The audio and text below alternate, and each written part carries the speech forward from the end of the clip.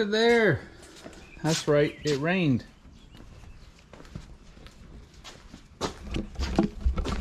I'm trying to keep this video short. We're done for the week. It hit 90, I don't know, 97 about 2 days ago.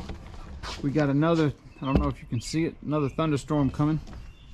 Okay, so 123 hours these Ballard Ripper blades have on them, right?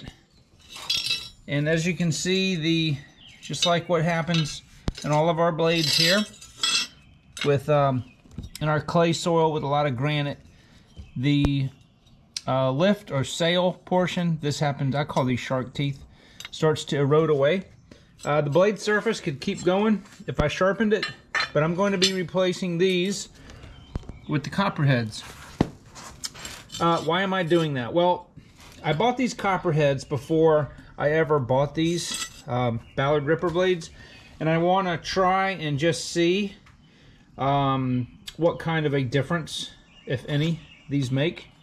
So I'm going to be swapping these out, but I'm very impressed with the Ripper blades getting 123 hours. This happens to be the newest trim star. It is absolutely filthy. It actually has 123 hours, and this is the one that Josh uses. There's our typical deck from cutting Bermuda. There's nothing to scrape.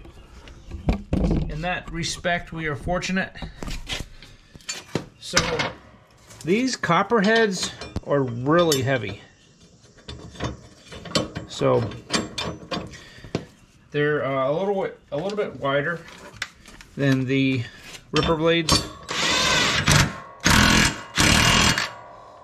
but I'm excited to see how they do.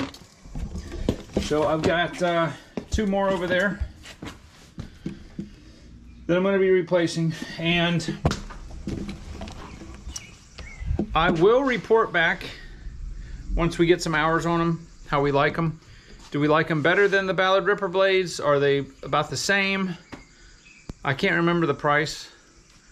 I think they were very competitive with it. But anyway, that's all I wanted to talk about on that video, today's video. So I will see you guys on the next one.